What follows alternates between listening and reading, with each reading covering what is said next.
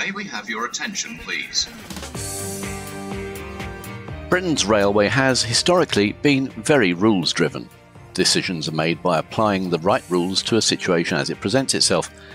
But we couldn't and don't have a rule for absolutely every occasion. Sometimes we'll even find that in novel situations there are two rules and they may conflict. Strictly speaking, you may have to refer to a higher authority for a resolution, to your manager or even their manager, and that could take time. Meanwhile, there's a train stopped somewhere unable to move. There might be upwards of 500 people on board, all wanting to get home or get to work. And there's another service 3 minutes behind that one, and another one 3 minutes behind that are both routed through the same section. If there's no one readily available to make that decision, what do you do? Well, before now, the answer would probably most likely have been to wait. Delay minutes would start to stack up, performance levels fall, and customer irritation start to soar. But now there may be another solution, one that hands decision-making down to the front line, to those who are facing the situation in real time. It's called the G-Force tool. To talk more about the tool and how it's being used in practice, I'm joined today by Patrick Allinson, Operations Control Manager for Great Western Railway. GWR has been involved in trials for the tool for 12 months from within the control centre. Patrick, welcome to the RSSB podcast. Could I ask you to introduce yourself and tell us how you came to your current role in the railway? My name is Patrick Allinson. I'm the Operations Control Manager for Great Western Railway, as you say. I've been doing this job now for 2 years. Prior to that, I was working within the control centre, doing a variety of roles, including train service controller, duty control manager. And then prior to that, I was a conductor on board. So I guess I've seen the sort of decision-making process that you've touched on from both sides, as it were. And I've also travelled on board trains, before I joined the industry as well. So I think I've got a pretty good understanding on both sides of the decision-making spectrum, as you put it. Right. Thank you again for that, and welcome. As I mentioned in my introduction, we have a rule for almost every situation, but not every situation. Would you give our listeners, and indeed me, some background context to how train controllers have, at least up until now, managed decision-making? Yeah, so as you say, lots of what we do on the railway is based on rules, and that's partly a historical thing. It's a safety thing. It's also a thing where we base that on experience. So when something happens, quite often that will be inserted into the rule book in a rule form. As you touched on in your intro, that there aren't rules that cover every single scenario, but there are quite a lot of rules that cover many scenarios. So we use the industry rule book, which gives us guidance on what to do. So, for example, a train may have a defect on board. So we have some guidance on what we can do and what we can't do, how far we can move the train, and what mitigations we might need to put in place to make sure it's done in the safest way possible. There are a number of rules there. There's also rules within each train operating company. So they have their own standards to adhere to. So each company will have a level of those. So there are lots of rules out there. And obviously when you're taking decisions, you want to make sure you're making the safest decision possible. So you do reference the rules. But I think partly what G-Force does, and we'll talk about this a bit later on, is give you a little bit of empowerment and backup to when those rules don't always exist. Thank you, Patrick. That's certainly told me a lot I didn't know until now. We're talking today about a tool that could disrupt those decision-making processes. Who do you think should be using the G-Force tool?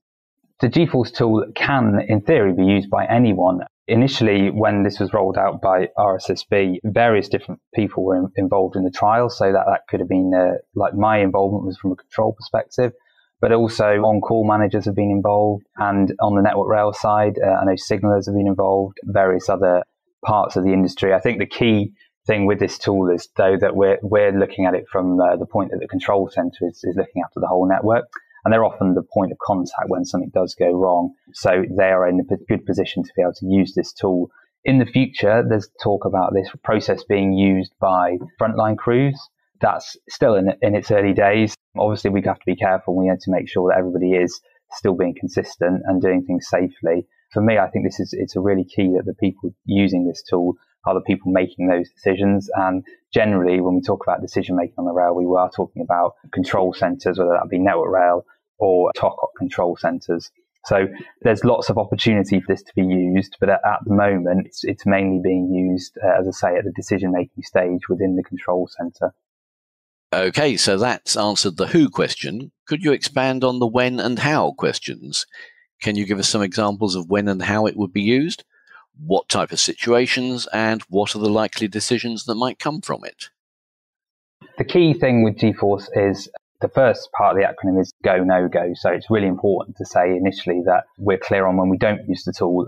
So this isn't a sort of blanket, or we can use that in any situation. So we shouldn't use the tool when there's an emergency and we need to act immediately, or that when there's a clear rule, instructional procedure in place already that tells us what to do and can be applied, we should be using that rule and not GForce. So it's really important to just sort of make that point initially.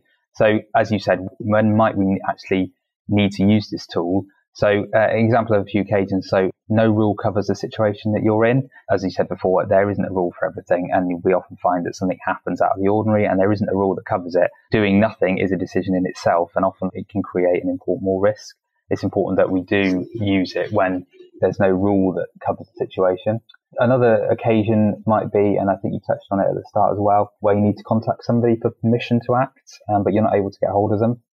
Obviously, again, delaying a situation can often make things worse, or making no decision can make things worse. So that gives people who are trying to get hold of that person a little bit of empowerment to use GForce in that scenario.